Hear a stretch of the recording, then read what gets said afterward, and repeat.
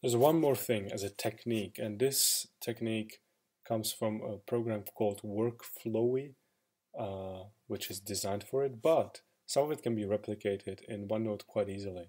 The problem is that once I create, let's say, structures like this, I don't, and oftentimes I don't, I don't oftentimes even do it as a to-do thing. When I'm thinking about it, I just do it as a, as a hierarchical list of things I need to do. The trouble is that then I don't want to be moving these around, as in things I need to do now, things I need to do later. I should be able to quickly tell which ones are the ones I need to do soon. And so this technique stems from 100% text-based tagging, and the tags that you can start with are literally tags now and soon.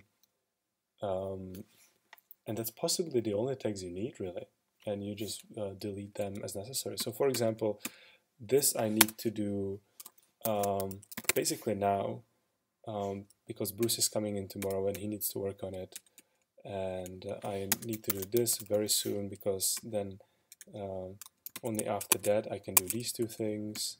I should actually, I need something else as well. For example, I have something fee, then pay for courses and do this, okay, and I can collapse it again.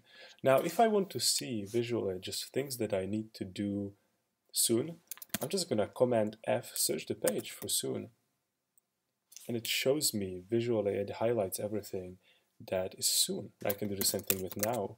What I need to do now? What is the thing I need to do right now?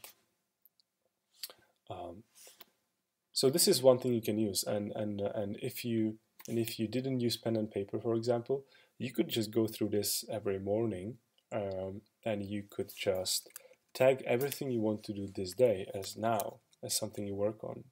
Like right now, I'm probably gonna sweep the kitchen floors, and then once you're done with it, you can just delete the tag and mark it as done, or delete it, or whatever.